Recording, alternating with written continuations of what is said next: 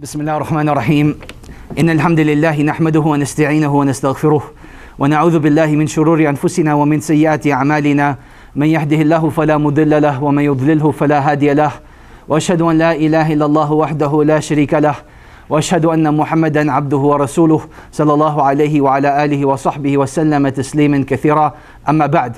My dear brothers and sisters, Assalamu alaikum wa rahmatullahi wa barakatuh. So I'm going to start off tonight's discussion by posing a question.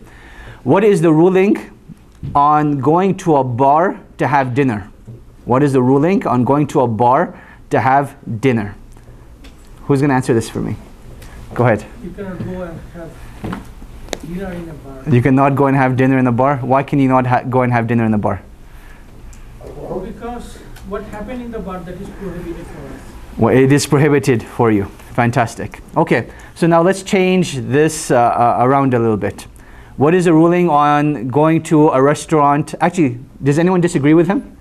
Anyone believe it's permissible to go to a bar to have dinner? Go ahead. I mean, it's your only option, and you're hungry. So you're not going to drink alcohol, and it's okay. So explain only option. Like, There's no other restaurants. is it like a life and death situation, or? Well, obviously, if it's life and death, yeah. Well, I mean, the usual case, I guess, if you have friends, I mean, a bar is, I don't know. I think you can go there to have food, but obviously not drink alcohol. Okay, oh, so drinking alcohol is off limits, but as long as you're only having dinner, it's fine. Okay. So now, I want to have fun with you on this, but we're going to end up delaying that. But okay, Jazakallah khair for sharing that. Anyone else have an opinion on this? No? Fantastic. So let's move on to scenario number 2.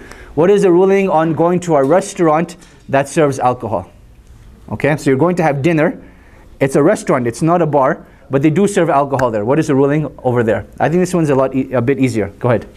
Even it will be the same rule. You cannot go and have it everything there. Who serve actually alcohol?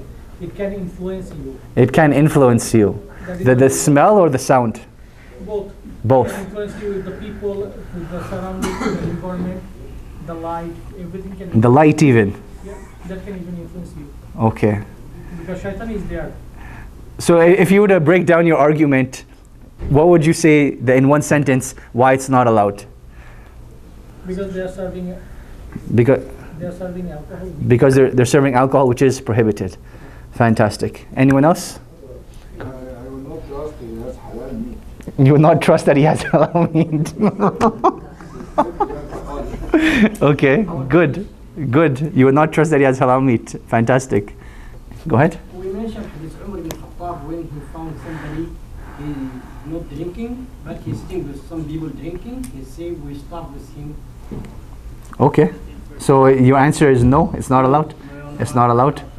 Okay, go ahead. People might see you in the bar and then it might... No, it's not a bar, it's a restaurant. Oh, the restaurant? Yeah. But it serves alcohol? But it serves alcohol. People might think you're drinking if you're sitting in a place that serves alcohol, so... Okay. So I want to have fun with you as well. Because that line of thinking, it could lead somewhere. The brother behind you, what were you going to say? It's the shambo, it's like sitting with people who drink alcohol. Sitting with people who drink alcohol. Yeah. So you're not actually sitting with anyone that's drinking though. You're just at a restaurant, you're sitting by yourself, but they serve alcohol there. It doesn't mean that alcohol is on your table, it's just served at the restaurant. That's what we're talking about. Still same thing? Same thing? Okay, fantastic. So no one believes it's allowed here? Go ahead. You're allowed to go. Fantastic. Tell me why. If there's no alcohol on your table, then... If there's no alcohol on your table, it's fine. Okay. There's shayateen, ya Sheikh. There's shayateen? There's shayateen everywhere, Yaqi. There's shayateen everywhere. No, what it is, big shayateen there. There's big shayateen in bathroom as well. Wa alaikum assalam wa barakatuh. It's okay if you don't have alcohol at your table because the primary purpose there is the food, not the alcohol, which is different from the bar. Excellent. Okay.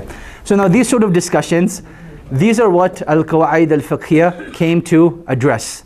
They are situations that have nuances to them, and there's no specific proofs for them. And what I mean by specific proofs is that that exact incident did not happen at the time of the Prophet ﷺ, or Allah subhanahu wa ta'ala did not reveal a specific ayah about that. So the scholars had to look into generalities and then derive rulings from there. So when we talk about the scope of Al-Qawaid Al-Fiqhiyah, The qawaid al-fiqhiyya, as we're going to be discussing, there's something very, very general, and they apply to every situation.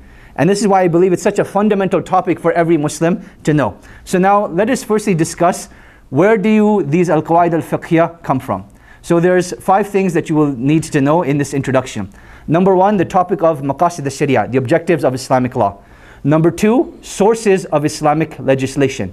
Number 3, the ahkam al-Shar'iyyah itself. So it's religious rulings within of themselves, followed by fiqh, followed by usul al-fiqh, and then the overall scope of al-qawaid al-fiqhiyya.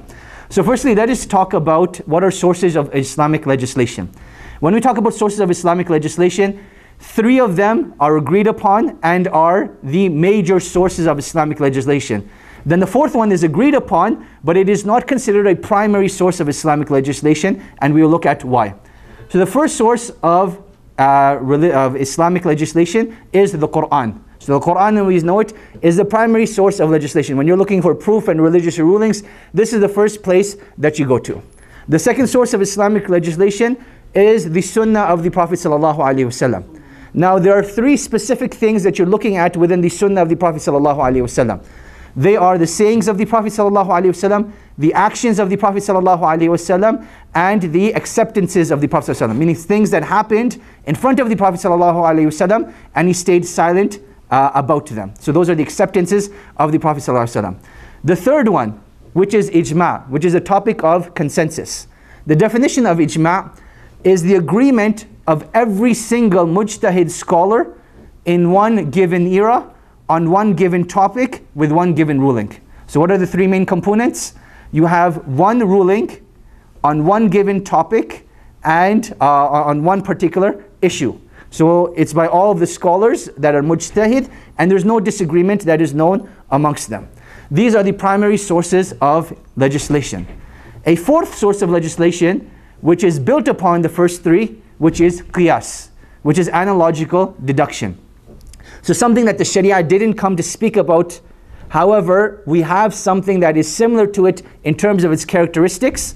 So the ruling that applied to the thing which is known by the Sharia, then that same ruling will be applied to the thing which is not specifically mentioned by the Sharia due to the shared characteristics.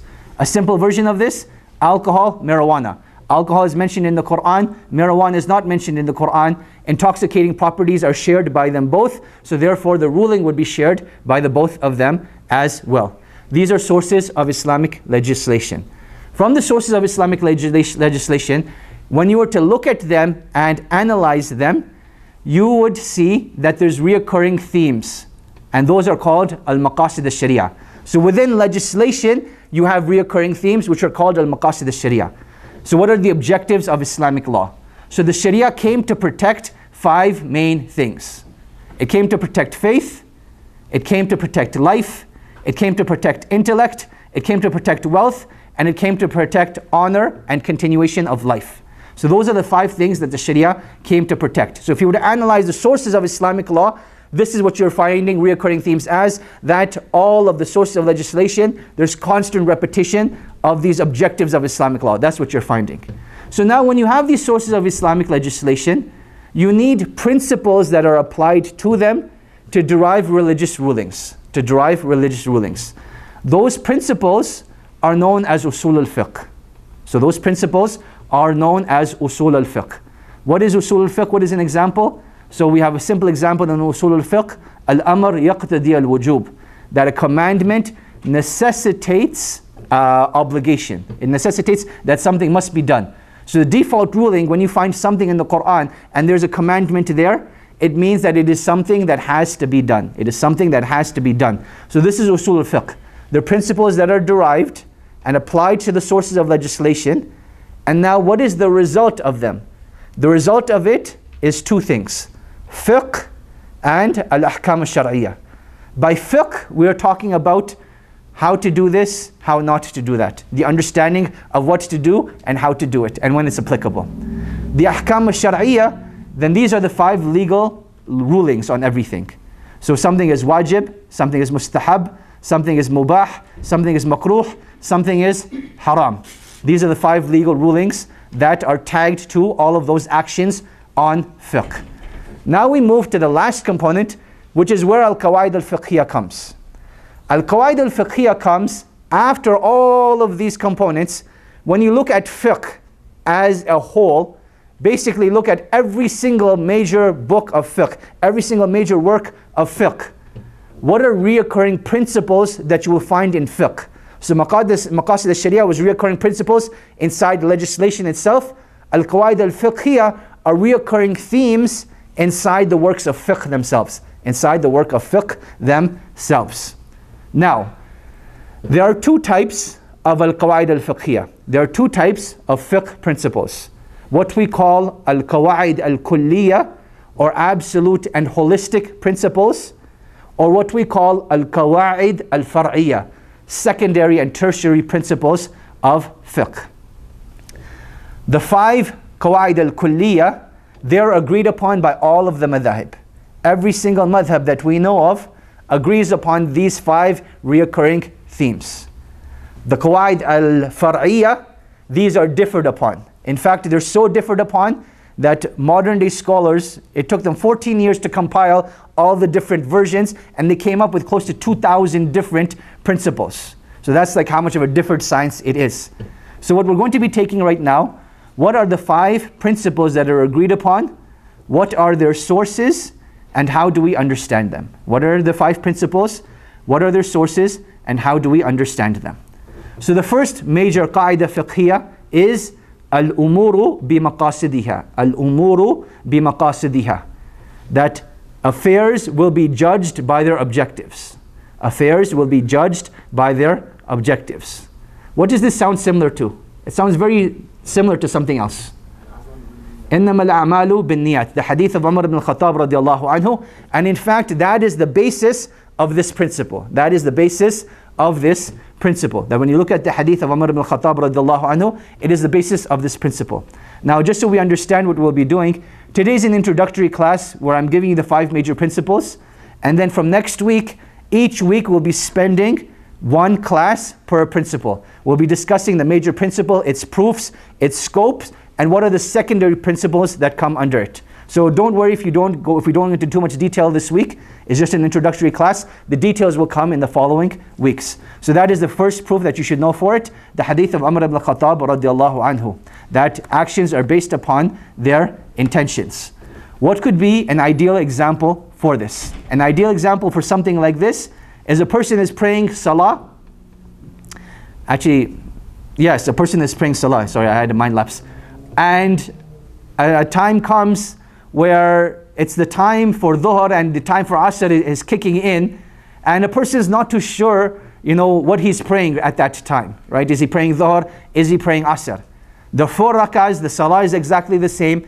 What is the thing that is going to differentiate between dhuhr and asr? It is the intention inside the heart. It is the intention inside the heart. And on this note, we'll also discuss the issue of going to a restaurant that has alcohol in it. Going to a restaurant that has alcohol in it, and also going to a bar that serves permissible food. Let's just say the food there is halal, zabiha, hand slaughtered, not electrocuted, legit to the max. What would be the ruling on going to these places? It comes under this principle over here. So the principle over here states that actions are judged by their objectives behind them, right? So this is a very holistic, concept, that the action will be judged based upon the objective, i.e. the intention behind it. So now a person is going to a bar and they're going to have something which is halal. That's halal food that he's having, okay? So according to this principle, you would seem to understand that it is something permissible to do. However, when you understand the secondary principles that come under this, for example, the principle, النية الصالحة لا تصلح العمل الفاسد, that the righteous intention does not rectify an evil deed. Then with this understanding, you would come to see that it is not permissible to go to a bar or to a strip club or to any place that is inherently haram. It is built inherently for haram purposes. The primary purpose of that place is for something haram. It would not be permissible to go there even to do something halal. It would not be permissible to go there to do something halal because the action of being there is impermissible within of itself, right? In Islam, we have this concept of enjoining good and forbidding evil. And we're not allowed to be in places that are inherently evil. And this is seen by the Prophet ﷺ even saying that when you pass by places where the adhab of Allah subhanahu wa ta'ala came down, hurry in going through those places. I mean, don't spend your time over there. You should not be spending time where the adhab of Allah has come down or potentially could come down. So that's the issue with the bar, and that, I believe, is clear cut. An example that's not clear cut is the example of a restaurant that is halal, but it also serves alcohol at the same time. What is the ruling on going to something like that? As we saw in our discussion, there's a clear difference of opinion. And the same difference of opinion that there is amongst the audience also exists amongst the scholars as well. But what I want to share with you is the approach of Ibn al-Qayyim rahimahullah in I'lam al-Muwaqqi'in.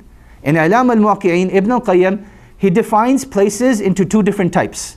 What he calls makanul ma'siyah wa makan taqa fihi al-ma'siyah.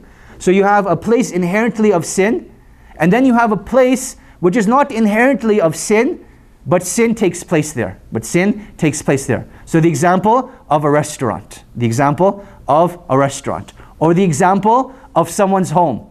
Right? There are always sins that take place in someone's home. Right? But inherently it's permissible. So does that mean if someone commits a sin in their home, you can't go and have dinner at their house?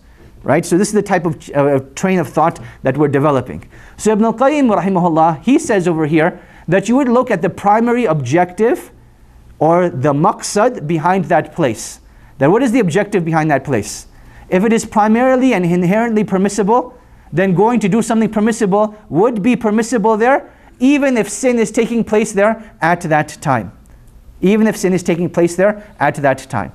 And Allah subhanahu wa ta'ala knows best, but this is something that I feel comfortable with. That as long as the alcohol is not on your table, as long as you're not, partaking in the alcohol yourself, as long as it's not a culture of alcohol surrounding you like it is at bars, then I don't believe there's anything wrong with someone going to a restaurant where alcohol is being served. And this from the statements of Ibn al-Qayyim rahimahullah in I'lam al-Muwaqqi'in, based upon this principle, al-umuru bi maqasidiha. And we'll take this in more detail next week. The second principle we will be taking is al-yaqinu la yazulu bishak. Al-yaqinu la yazulu bishak. That certainty is not absolved by doubt. Certainty is not absolved by doubt. What's an easy example that you guys can think of over here? Wudu. Wudu. Explain. You can't remember if you have wudu or not. You're pretty sure you do, but then there's that little voice that says maybe you don't. Okay, fantastic. So what is the certainty in your scenario?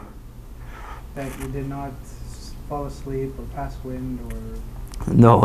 The certainty has to be that you made wudu. Yeah. So yeah. Obviously. Yeah. So the certainty is that you made wudu. And then the doubt over here is, did I fall asleep? Did I pass gas? Did I do any of the things that break wudu? Right? So that's something that the Prophet ﷺ specifically spoke about. That there was a man that's feeling rumbling in his stomach, and he says, Ya Rasulullah, in salah I felt rumbling in my stomach. The Prophet ﷺ, he says that do not break your salah up until you either hear something or you smell something. So the certainty is that the wudu is valid, and then the doubt is, did I pass gas or not?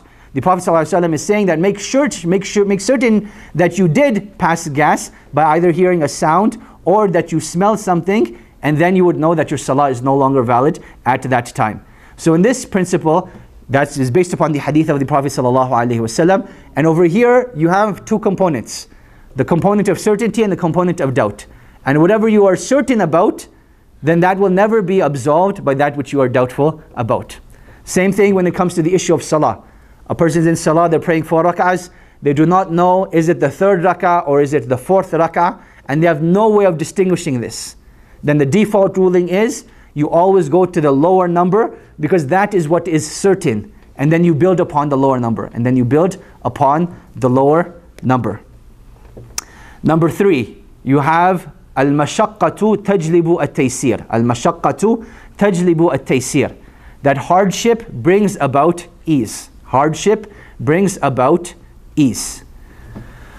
And this is based upon, many texts of the Quran where Allah subhanahu wa ta'ala, He says that Allah subhanahu wa ta'ala does not wage hardship upon you. And likewise, فَإِنَّ مَعَ الْعُسْرِ يُسْرًا, that with hardship comes ease. So these are based upon the texts of the Quran. Now, what is an example of something like this? Every difficult situation that the Sharia has allowed to be brought forward, it is always given a concession thereafter. So for example, we'll take multiple examples actually. The issue of salah while traveling. The Prophet ﷺ in the 100th chapter of Sahih Muslim, narrated by Abdullah bin Abbas radiallahu anhuma, he says the Prophet ﷺ, he combined his dhuhr and his asr and his maghrib and his isha without traveling, without fear, and without rain. So they asked Abdullah bin Abbas radiallahu anhuma, why did he do this? He said to make things easy for his ummah. So what do you learn from this narration? That the primary reasons why someone would combine their salah is for traveling, for fear, or for rain.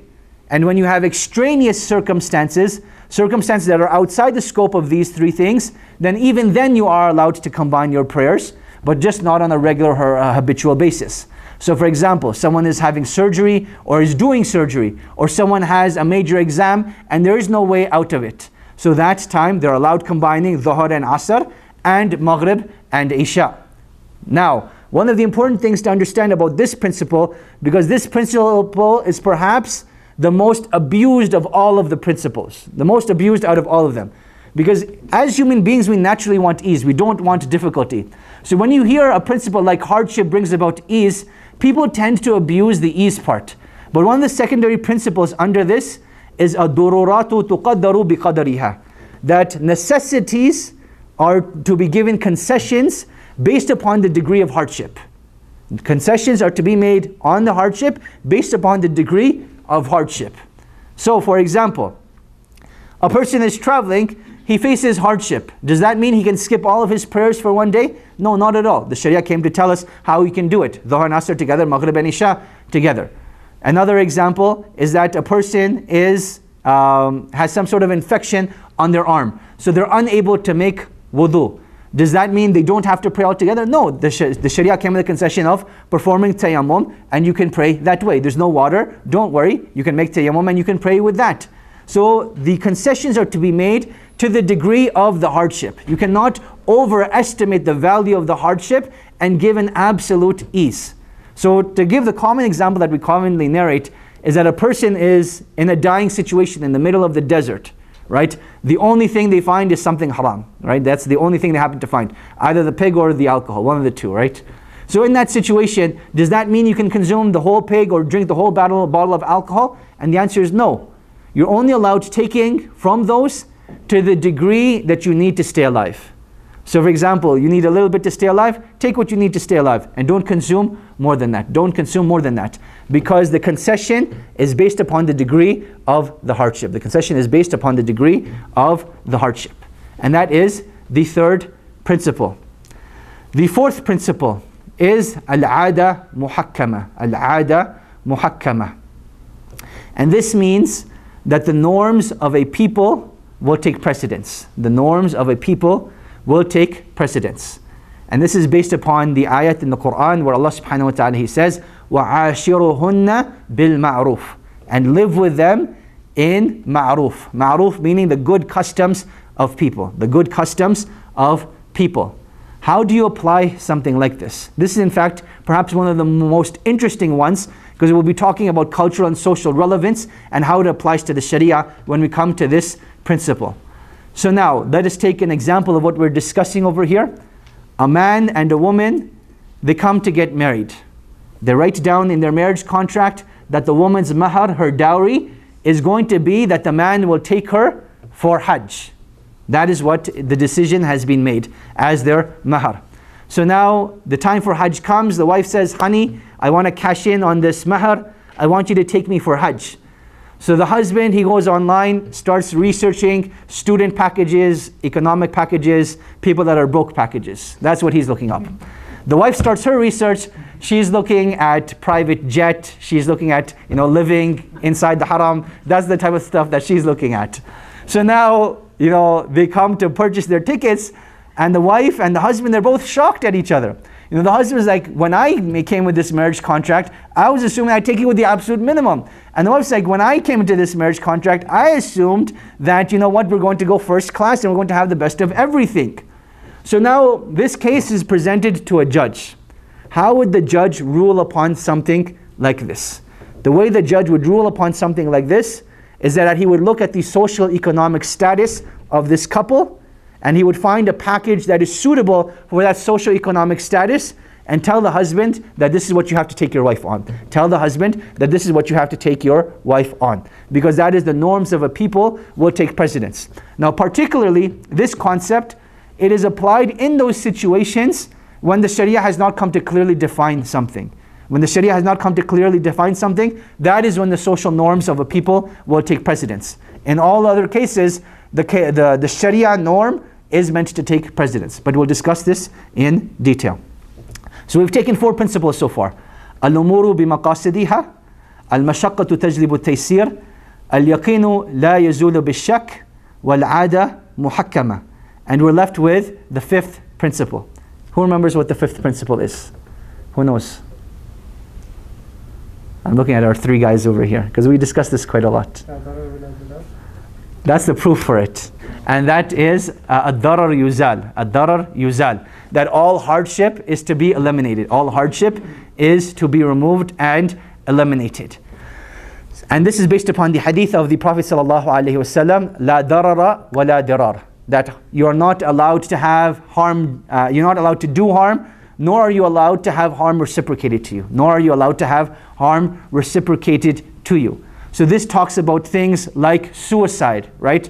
A person may think that it's my life, I have the right to do whatever I want. But the principle clearly states that all harm is to be removed and eliminated to the best of one's ability. Right? So as a general principle of the Sharia, then you are to remove harms to the best of your ability. What's really interesting about this principle is that this principle talks about conflicting scenarios. So for example, if you were to take a valid example right now, let's look at what's happening in Flint, Michigan. Does anyone know what's happening in Flint, Michigan? Yeah. What's happening? The water quality is like sewage level. It's depleted, it's toxic. People that are drinking this are literally dying. That's what is happening. Now I don't want to talk about, is who did it and what they did right or wrong. But what I want to talk about is now when the Sharia is coming forth with a solution, we have to look at 2 major things. We're going to look at the cost of this versus how many lives are going to be lost. So for example, in a hypothetical scenario, let's just say cleaning up this mess is going to cost $1 trillion, hypothetical scenario. And the people that will be saved after all the damage has already been done, you'll only end up saving 1 life. Is the cost of $1 trillion equivalent or enough, the reverse, is the cost of 1 life equivalent to $1 trillion or not? So that is what the Qadi is going to be looking at when the solution is proposed. So that's like a more black and white, no, not black and white, that's more of a gray area scenario. That those that value life will say, yes, spend as much money as you have to, even if it means saving 1 life. Those that come from a more capitalistic background, they're like, no, in order to save just 1 life, $1 trillion is not worth it. It's going to put the country in debt, the city in debt, and it's going to cause a whole bunch of other problems that will have an economic backlash. So under this principle, you would talk about to what degree would the Sharia eliminate harm at the cost of another harm. And the specific principle that we're going to be looking at is that when you have a situation where 2 evils are present, the lesser of the 2 evils must be taken. When you have a situation where 2 evils are present, the lesser of the 2 evils must be taken. Now from a Sharia perspective, what are guidelines that you would look at in terms of greater evil and lesser evil? So one of the clearest examples of this is that of communal harm versus individual harm. So preventing harm to a community will take precedence over preventing harm to an individual. So the lesser of the 2 evils is clearly preventing the harm to the community as opposed to preventing the harm of the individual. So those are the 5 major principles that we call al-qawaid al-kulliyah or al-qawaid al-fiqhiyah al-kubra. Those are the titles of them. Now, the secondary principles, we've given you examples of some of them already. الضرورات تقدر بقدرها. This is an example of a secondary principle. Inshallah, when we take each of the individual principles, we will talk about their sub-principles as well. We will talk about their sub-principles as well. Now we'll quickly look at how did Al-Qawaid Al-Fiqhiyah evolve? Meaning, how did we get to this concept of Al-Qawaid Al-Fiqhiyah? So the way we got to this is that in early tradition of Islam, as you came to see, a lot of these are found in prophetic statements or in ayat of the Quran. They're very explicit. So they were mentioned as the hadith and the ayat. So when you look at the Sunan of Imam At-Tirmidhi, even though it's a book of hadith, he will have chapters that will have titles similar to the Qawaid al-Fiqhiyah. So they were saved in that sort of tradition where they stayed in the original form of the statement of the Prophet ﷺ or a statement of Allah subhanahu wa ta'ala from the Quran. Then the second stage of the evolution was the evolution of fiqh itself. When the books of fiqh were actually compiled, so we're talking about third and fourth generation now, when they're actually starting to be written, then the scholars would use these principles, summarized versions of them, as opposed to using hadith or the ayah of the Quran. Now I want you to think about, why would scholars use principles instead of ayahs or hadith as their proofs in the books of fiqh? What are they trying to save themselves from?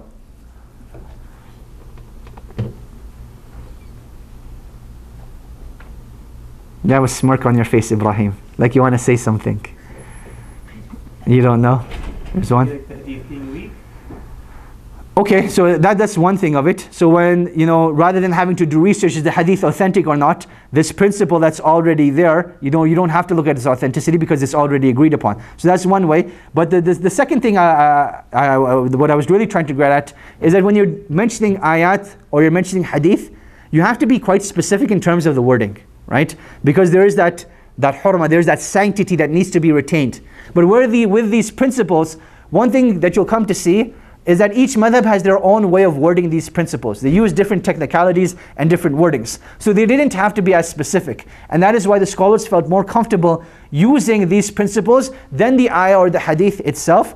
One, because of the issue of authenticity, you didn't have to look into it. And two, because you didn't have to be as careful and as meticulous with the wording itself. Then the third phase of Al-Qawaid Al-Fiqhiyah is now when you have individual books on this topic being written. So you have a famous book by Imam Al-Suyuti, Al-Ashbah wa Nadair. So in the Shafi'i madhab, all of the qawaid that they have from fiqh. Likewise, in the Hanafi madhab, with the exact same title, Al-Ashbah wa Nadair, if I'm not mistaken, by Ibn Nujaym. He is the one that wrote that book, if I'm not mistaken. And in each madhab, they compiled their own books. And now in this day and age, literally, you will find tens of hundreds of books. One of the most comprehensive books that is out is published by a publishing company called Mu'assasatul Risala by a Syrian scholar called Al-Burno. And what he's done is he's taken all of the principles and compiled them together. And it's in approximately 17 volumes. Likewise, the Fiqh Council out of Jeddah in 1994, they passed, a bursary or a grant for a project which was to research all of the Qawaid Fiqhiyah, all of the Qawaid Usuliyah into one project. And they released it online. I don't remember the name offhand, but it was just completed about 5 or 6 years ago, and it's free for download. And this talks about the Qawaid Fiqhiyah and the Qawaid Usuliyah in like 8 different madhahib. You'll be thinking, what are the 8 madhahib? They have the 4 that we know of already. They add the Zahiri madhab to it.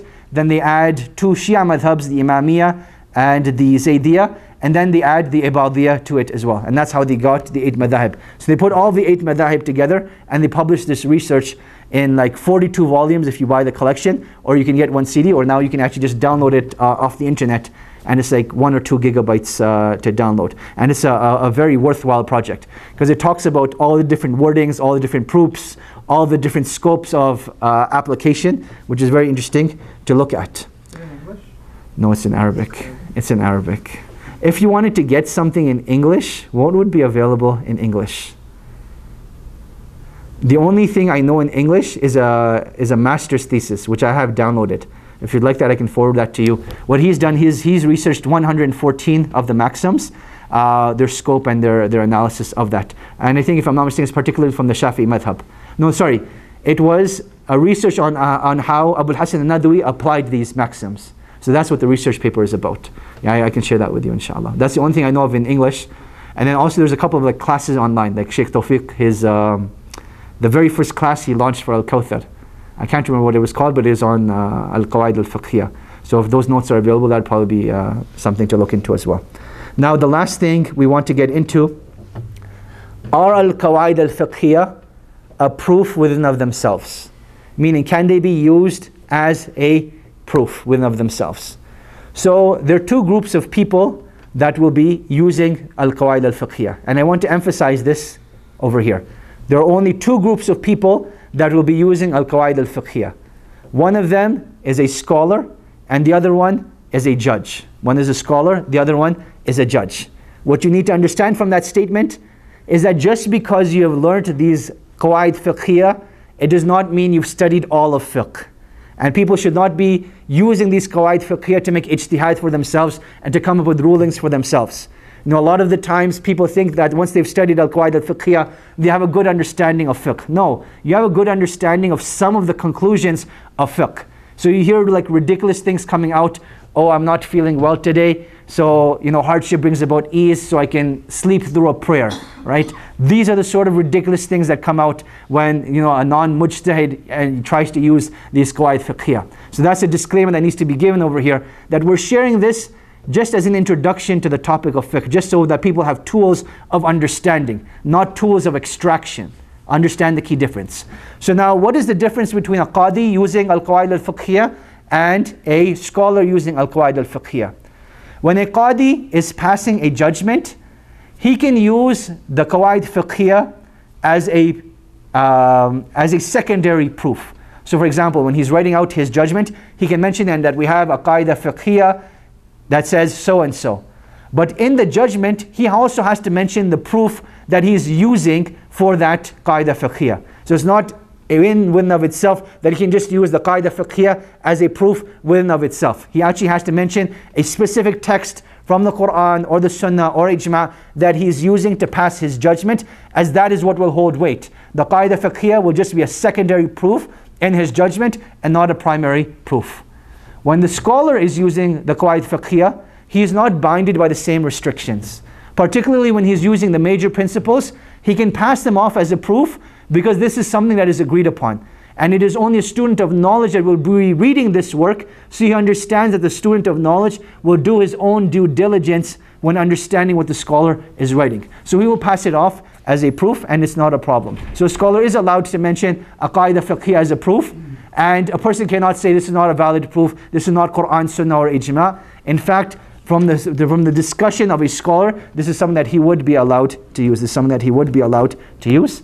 And I think we will conclude with that for today and open up the floor for Q&A. Wallahu ta'ala alam. Wa sallallahu wa sallam wa baraka ala nabiyyina Muhammad wa ala alihi wa sahbihi ajma'in.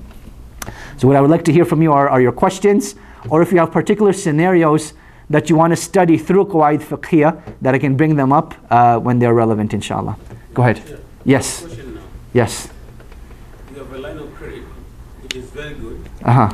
You know, and your friend comes and says, you know, you have a very good line of credit. You trust me, and it's true. I trust him. He trusts me. Can you get me 12 grams? I want to add to my 20 grams. I want to buy this car. It's for my livelihood, and you know it's true. It's your friend. Right. That. And so now, I said why I want to line of credit, because you have one, plus the interest is very low, 3%. Whereby if you use credit card, the interest is like 30%, something like that, right? Right. And I can pay within 2-3 months, and we believe that he's going to pay. And it's not like someone poor who is suffering, has nothing to eat, something. He has his money, but the money is always, every month is going down because he has to pay rent, and he's not working because his other car is using, right, broken down. So now he's stuck, he has no work, and this income keep going down, and I know it's true. Can you use a line of credit for that? My first question would be, why do you have a line of credit to begin with in the first place? It's something the bank offer, and you know, if you don't use it, it's going to be there all the time, just in case. I think the safer thing to do is, even if the bank offers it to you, a Muslim should never accept it. It's a trap. It's like when people give you free credit cards, they're like, please come and take our credit card for free. It is a trap, right? So these sort of situations you want to abstain from altogether. Now the second part of this scenario is that this person that is in a situation, they need to learn to live within their means, right? They have a difficult situation. Getting involved in a contract that has riba in it is going to make their situation worse. And dealing in a contract with riba would only become permissible when there is a dire necessity that is involved. If there's no dire necessity, dealing with riba is not permissible. What would be a dire necessity? So to give you a clear example, is that a person has run out of food, his wife and kids are completely hungry, he has no money whatsoever to his name, and there's no one that he can borrow money from. However, he does have a credit card. So he goes and he uses his credit card and he accumulates this debt until he's able to pay it off. That would be considered a dire necessity. Now, what I would change your scenario into is a person has taken a loan. Okay? A person is using a credit card. And on this credit card, they've accumulated something like $10,000 worth of debt. And as you mentioned, they're paying 30% annually on this credit card. TD releases a program. We will consolidate all of your debt at a much lower rate of 3%. Is it permissible for him to take this consolidation? Is it recommended? Is it mandatory? What is he to do in this situation? Now in that sort of situation, Allah subhanahu wa ta'ala knows best, but it would actually become highly recommended for him to do that.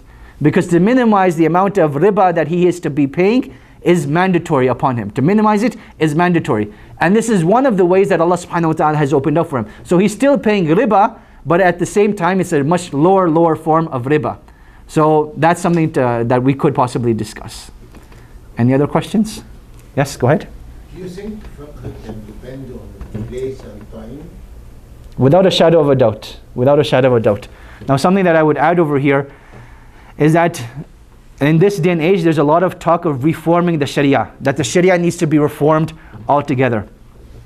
When you look at this statement, this is coming from an individual that has no understanding of Islam whatsoever. Because the Shari'ah as a whole, it was revealed by Allah subhanahu wa ta'ala to be applicable in every day and age and time, from the beginning of time till the end of time. Now what needs to be overhauled is our approach to fiqh. So for example, something that, like in terms of ibadat, I don't think things need to be changed. But in terms of mu'amalat, there is room for upgrading. Because the way the mu'amalat took place at the time of the Prophet ﷺ are not necessarily the way they took place in this day and age. So those sort of things, the fiqh can definitely be changed. And that is why when you look at a fatwa is taking into consideration time, place, and situation. And I'll give you a very real scenario that happened. So the past Ramadan, we started volunteering at the Calgary Drop-In Center, which is a homeless shelter. And we serve food there. So in one of the days of Ramadan, they had no one to serve food. There was no group that could come in and serve food. Meaning that 1,500 people would potentially go struggling without food that night. So they called up and they're like, hey, can the Islamic Information Society take this day? And we had to make a judgment call that, generally speaking, we're going to be fasting at that time. And when you're fasting, you're not supposed to be eating yourself, nor are you supposed to be feeding food to other people. So would it be permissible or not? Now one of the brothers, he comes and he's like, I have a fatwa from Islam Q&A, and it says that in the month of Ramadan, even when you're fasting, even if it's a non-Muslim, you're not allowed to be serving food. Meaning that you're a restaurant, are you allowed to serve food in the restaurant? So he comes with this fatwa, and he's quite argumentative. Like he was very, I don't know what the word is, but argumentative.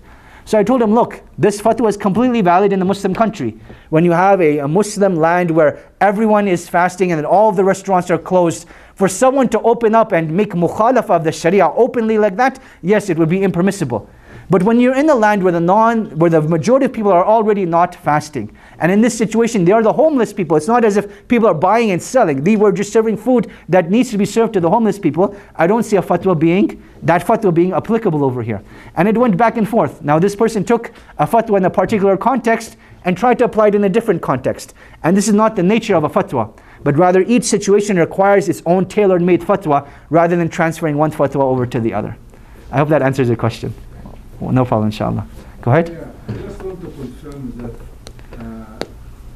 fatwa based on principles, even if there's hadith or ayah, can give an answer to this fatwa? So we have a principle in fiqh that says, La ijtihad ma'a wujud al-nas, that there's no room for interpretation when you have something explicit.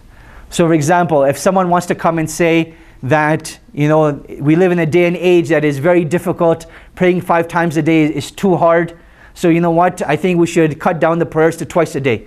We'll pray Dhuhr and we'll pray Maghrib, and you know, everything else we'll let go. This sort of ijtihad is not allowed.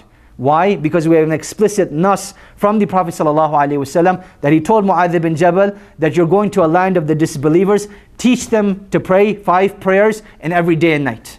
Right? He taught them to do this. This is nas, there's no room for ijtihad. So in a situation where you have an explicit text or Quran and Sunnah, then no principles would be used at that time.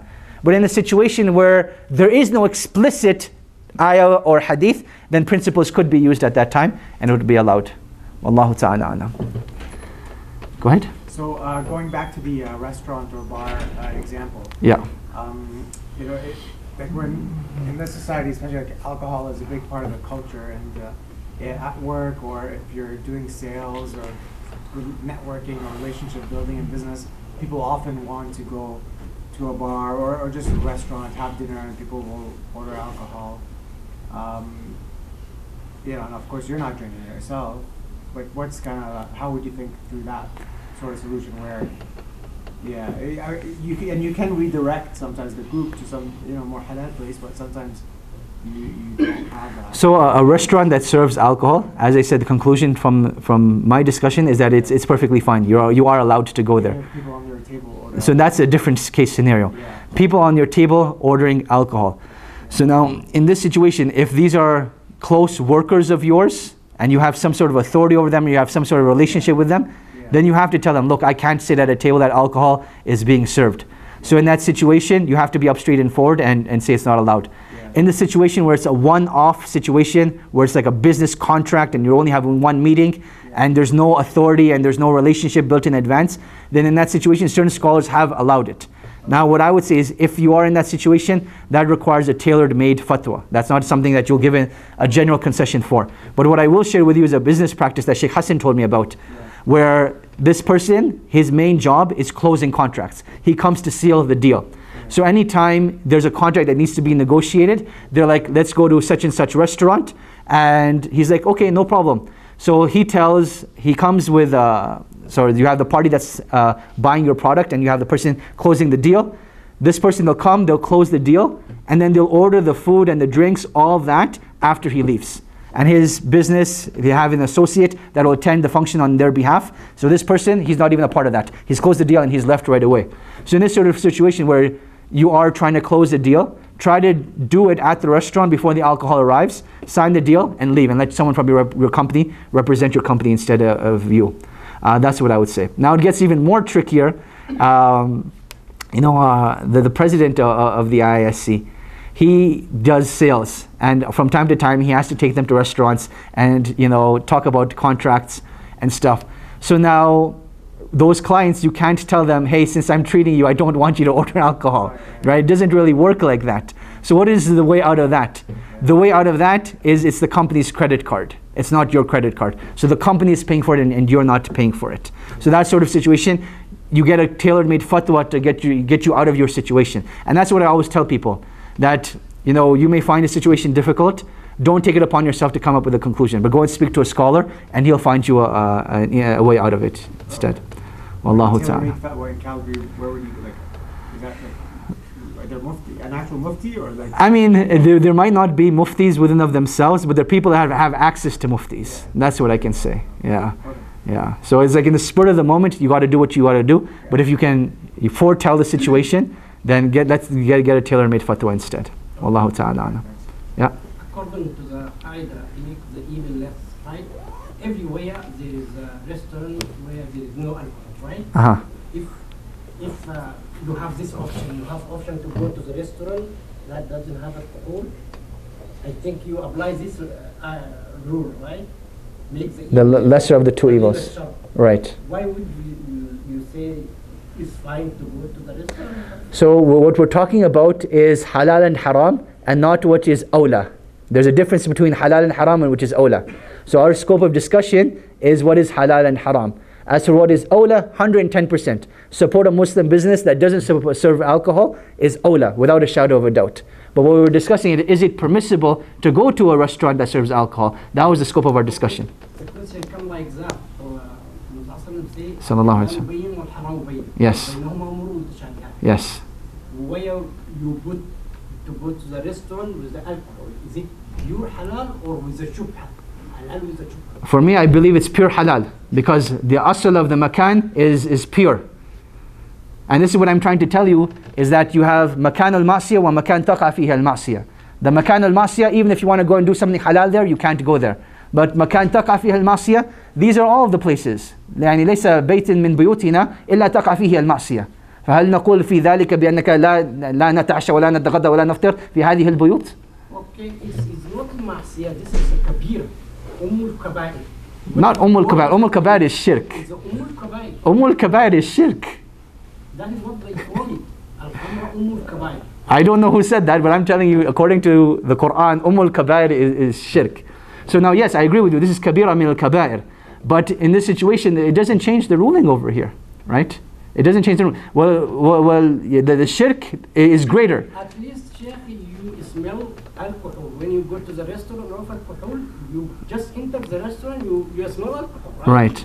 Now, let's change this scenario around a little bit. What is worse, shirk or alcohol? Shirk. Shirk, without a shadow of a doubt. Yet here we are living in the lands of shirk. It's all around us. We're surrounded by people that are committing shirk and kufr all of the time. We're here to do something halal, which is to live and to earn our rizq. Are we going to say that we're not allowed to live here because we're surrounded by shirk and kufr? And that is al-kabair? No, this is they have a rule, I'm allowed to do. But based upon what? Based upon what? Based upon al-umuru bi maqasidiha, which is what we're teaching today. So inshallah we'll be taking this in detail. But like I said, the conclusion that we came with, I feel comfortable with that conclusion. And you are allowed to disagree. You are completely allowed to disagree. No one should ever say, you know what, this opinion was forced upon me or anything like that. If someone feels comfortable with another opinion, by all means, they're more than welcome to. And like I said, the scope of our discussion is not what is better to do, but what is allowed to do. And it is better, without a shadow of a doubt, go to a Muslim business that does not serve alcohol. However, if the situation arises where you do need to go to a restaurant that serves alcohol, then I believe that is permissible as well. Wallahu ta'ala alam. Go ahead. What do you think on the fatwa by a group of scholars for buying houses? And also there is ijara.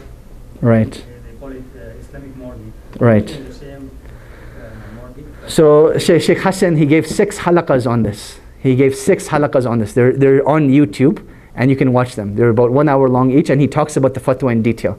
So rather than me just explaining it in like 5-10 minutes, it's better to watch that in detail where you get a clear answer on that. Wallahu ta'ala alam.